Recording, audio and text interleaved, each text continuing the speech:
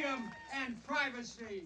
In solidarity with our friends in Mexico and throughout the Spanish-speaking world, we say, insistimos en que la libertad y la privacidad. In solidarity with our friends in Brazil, we say, insistimos em liberdade e privacidade. We insist on freedom and privacy. The state has made this equation. Security or liberty, take your pick. Liberty for all!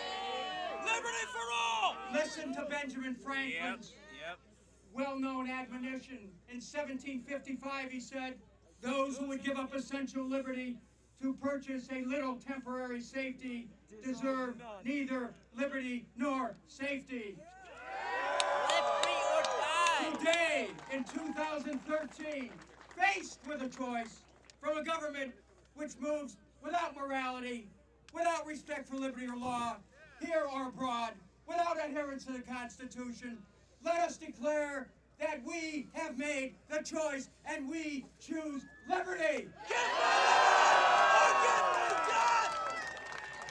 We choose liberty over a national security state. We choose liberty over threats. We choose liberty over fear. We choose liberty over suspicion. We choose liberty. We demand the protection of our First Amendment rights. We demand freedom of association. We demand freedom of speech. We demand freedom of press. We demand the protection of our Fourth Amendment rights.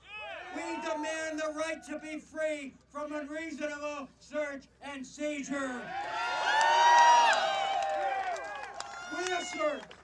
We assert, and we demand a right to privacy. We want the government out of our bedrooms, off of our phones, out of our email, out of our contacts. We want the government out of our reading list, our personal finances, out of our education records. We want the government to stop wasting our money trying to prove that they are protecting us.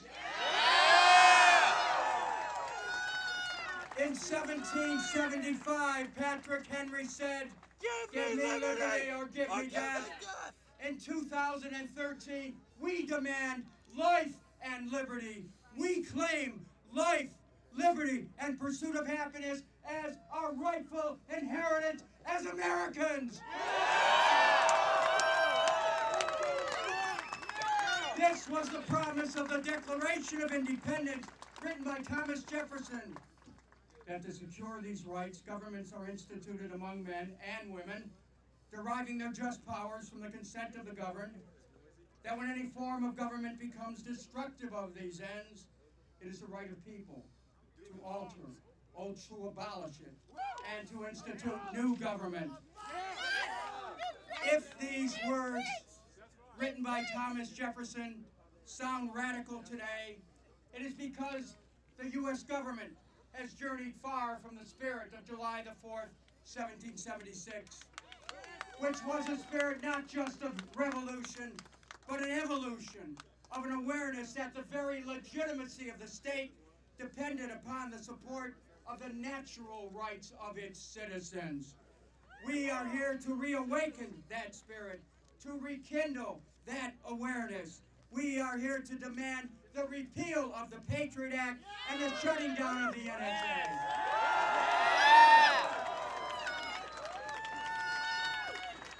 We choose liberty.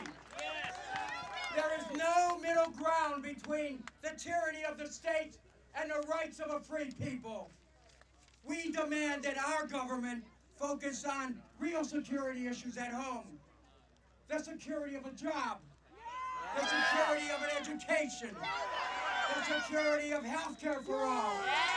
The security of retirement. The security of housing. The security of our neighborhoods. The security of investments. the security of small businesses. This is real security.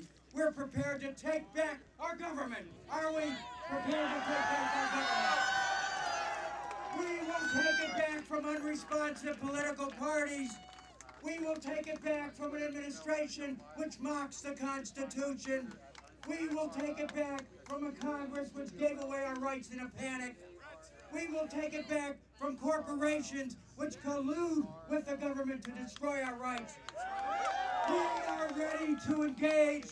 We are prepared to recommit ourselves, as did the original patriots so many years ago, to mutually pledge to each other our lives, our fortunes, our sacred honor.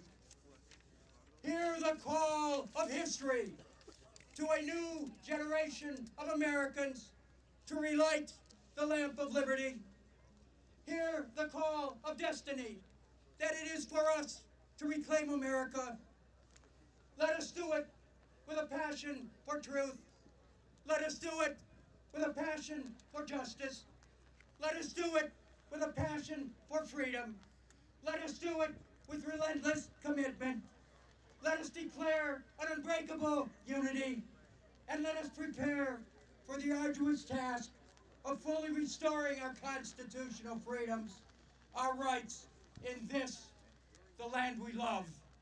Thank you. Thank you very much.